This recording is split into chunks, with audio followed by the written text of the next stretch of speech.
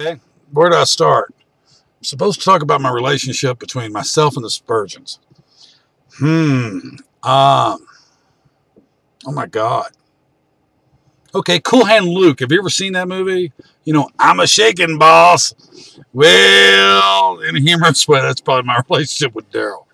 I am truly the jack of all trades, master of none. Anything from a light being hung, a pitcher being straightened, garbage being taken out. But mainly I help him out with his business. I work for him. I take care of any technical question he may have, computer-wise, different things. If he ever chooses to listen. I consider myself a friend. I don't know if he does, but I certainly do. What can I say? It's a loving family. Crazy as hell. We've got Daryl. We've nicknamed the Mad Italian, and he brought that upon himself. When he gets real hyper and he starts screaming, afterwards he generally feels bad, and he'll apologize. I probably shouldn't spit, huh? Then he'll apologize and say, "Oh, I didn't mean it. I'm just hyper. I'm Italian." Yeah, Italian my ass. The kids, the interaction that I have with them. Brooke is a movie star. You know, she's in and out. It's with her friends and so forth. They don't have any contact. Now, Tiffany, that's a different story. Tiffany, I've labeled the con artist. And the reason being, she's always like, "Hey, Ron, tell my dad I need this for my computer. I need that." Try to get new stuff.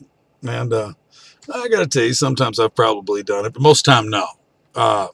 Hell, he asks me for advice all the time. I'm the go-to guy for information. Yet when I give it to him, he pays no attention to it whatsoever. Gail, she truly is the backbone.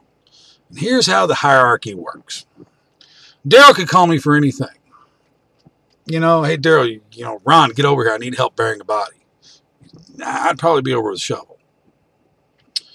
Gail, on the other hand, could tell me, "Hey, Ron, I need help burying Daryl's body." And I would definitely be there with a shovel. So she comes first, just the way it is.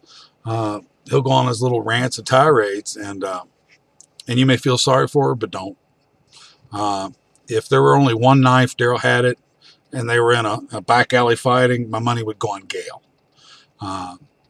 Strong woman, very strong woman.